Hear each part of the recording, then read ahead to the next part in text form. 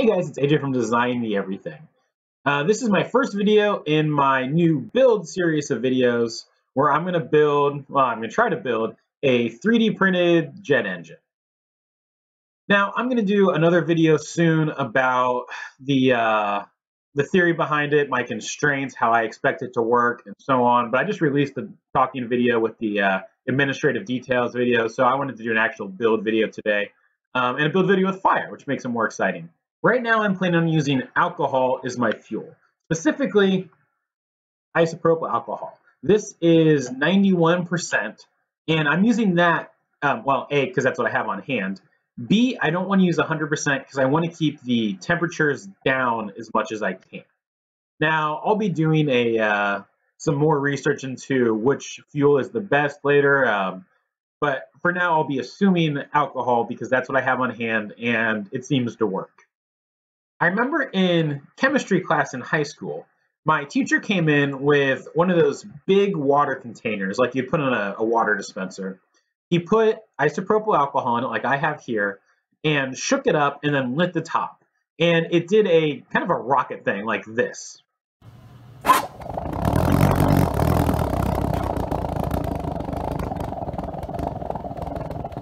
Now this one I just did at home with a baby food jar, but again using the alcohol. Now that reaction's cool, but it only lasts for a second or two. And the whole point of a jet engine is to go from just this one reaction where you get a second of it running to a continuous run, which is my goal. I don't plan on developing any usable thrust with this engine, but just a sustained running reaction. There's a couple of different steps that it'll take to get there. First, there'll need to be some sort of body that'll hold it all together. Secondly, it'll need to not catch on fire or explode. But it also need a steady supply of air and a steady supply of fuel. Now with the jar or the big water dispenser bottle like my teacher in high school did, liquid fuel was added and then it was made to be vaporized by shaking, by agitation. While it might be kind of fun to find a way of doing that with a jet engine, that's not what we want to do. We want some sort of fuel injection. So this right here, at least for now, will be my fuel pump. This is a 60 milliliter, which is 2 ounces, syringe, which right now I will manually operate. We'll see when we get around to actually building the fuel pump if we want to do it manually or if we want to automate this, or if we want to just build a completely new pump. So we'll see about that. But for now, this will be what we test with. This connects nicely to this tube. I don't remember what the inner diameter on this is, but the outer diameter is 1/4 inch. So that'll be our fuel line. You see that it'll just hook nicely on there. But we need some way to vaporize the fuel into a easily burnable mixture. And that's what we're going to do today. Now, I think we can do this with a 3D printed nozzle. As I keep finding out, 3D printed parts are super porous and really bad for holding liquids, especially ones with a very low viscosity like isopropyl alcohol. But that's actually okay. That might even work in our favor because we're trying to vaporize the fuel here. So it doesn't matter if it leaks because it's just going to be forced out of the nozzle anyway. It doesn't really matter if it's forced out the side or forced out the front. Now, 3D printing something that's going to be spewing fire sounds like a really bad idea. And it may be or it may not be. But I have some evidence that it'll actually work. The first thing I'm going to start with is I've already gone through, and this is my notebook where all my designs start, and I've kind of been thinking about this. I've done some rough sketches, and more importantly, I've written down some of my constraints. My constraints in my, I'm calling them concessions, which are basically how I'm limiting the scope of my work. And I'll do a full video on these later. But right now, I just want to point out that one of the things I have already conceded is I don't expect this to run for more than 20 seconds without failing. I just want 20 seconds of runtime. So the 3D printed part doesn't actually need to last that long. It just needs to last 20 seconds. And then I can always just 3D print more. It's the nice thing about having a printer is I can just make another one or iterate and make a better one given, with the size these are, it's going to take 2 minutes for each one to print. So I'm not worried about that at all. As another test, I made these guys.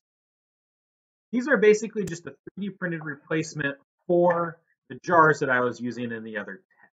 They are printed out of PLA. They aren't even ABS or nothing high temperature. But you may notice I had to seal them. I used a truck bed liner on these because if you watch my compressed air tank video, 3D printed parts leak a lot, especially the alcohol, which seems to have a lower viscosity, which has an easier time leaking. But the truck bed liner did a pretty good job. I did find out, if you look at some of those drips, I believe that the alcohol actually dissolves the truck bed liner. So it probably wasn't the best choice for this. But there is no fire damage on any of these parts, with the exception of the big one, where during one of my tests, I spilled a little bit of alcohol on the top and the whole thing caught on fire for a second. And there's a little bit of melting on there. Otherwise, they're all perfectly fine.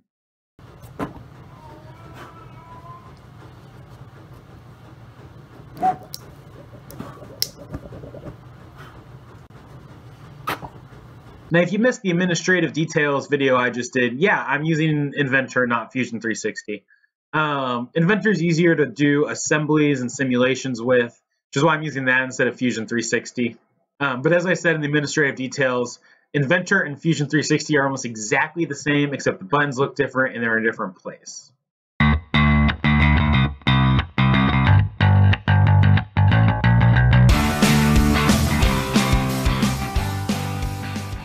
This is my first design.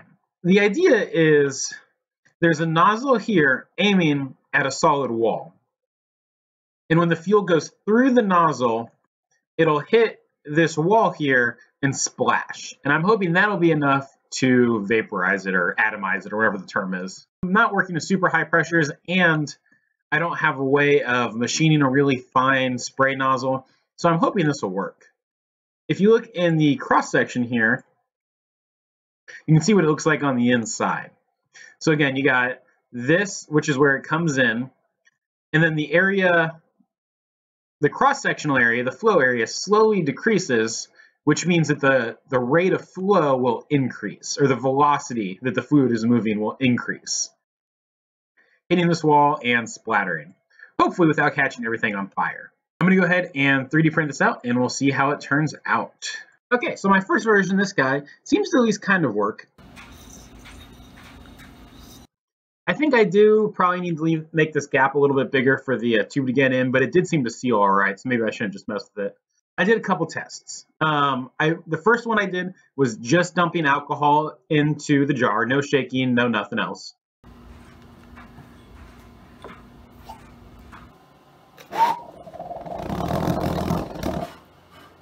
Second one, I shook it and then let it. And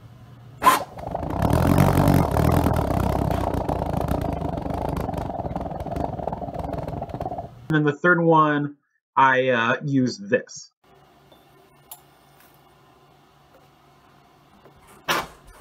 Now the results were not the same when I used the nozzle and when I shook it. So this thing is not as efficient as shaking it. So it's been a couple more days and I've had some time to do some research. And this is my second version of the nozzle. Probably aren't going to be able to see that. But it's much more like a spray paint nozzle, which is what I was looking for. As you can see, this one gives you a much finer spray. This one works like a spray paint nozzle or an airbrush or even a power washer. All of those things need a much higher pressure to run, so I will probably have to use some sort of pump with this style of nozzle. However, it did work well enough with the syringe pump. Now I thought I had failed. The one that I sprayed instead of shook just went once, and it didn't do that wah, wah, wah, wah, wah, wah, wah thing that they have been doing, especially when I shake them. Except I realized that the one that I sprayed was louder than the one that I shook. And so I decided to do a little bit more investigation, and I took a slow motion video of both of the flames in the dark. And I realized something that's really important. So I'm going to show you the slow motion videos, and I want you to pay attention to them. First, it's the one that I shook, followed by the one that I sprayed.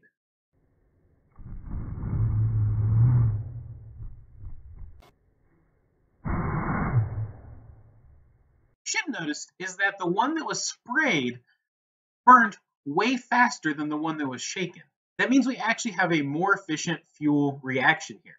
It's probably burning about the same amount of fuel, but it's doing it in a shorter period of time, so we're getting more energy out of it. And that's why it's louder.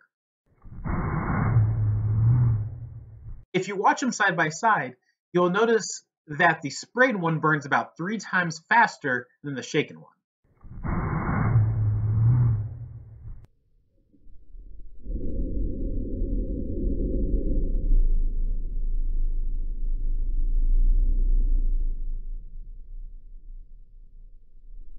Well, with that testing, we know that this is the nozzle design that I'll move forwards with. I'll probably have multiple of these, or maybe one little nub in there with multiple of these holes and cones on it to get a really nice efficient spray, but we'll get to that when I actually have the rest of the engine designed. Thank you for watching all the way to the end of this video. I appreciate that. I know this was a longer one. If you want to support me, you can click on any of the Amazon links and buy something, and I'll get a small kickback into that to help me buy a new microphone. That's what I'm saving up for right now. Additionally, I offer Fusion 360 classes one-on-one over Skype or Google Hangouts. I don't have a set price for those. I do those on a pay-what-you-want basis, but any donation you give me will go straight back to the channel, help me buy a new microphone. After that, I'm going to get a new camera. But thank you for watching, and I hope to see you in my next video, where I'll talk through some of the larger scale, the system scale, design and engineering processes that go into starting a complex project like a 3D printed jet engine.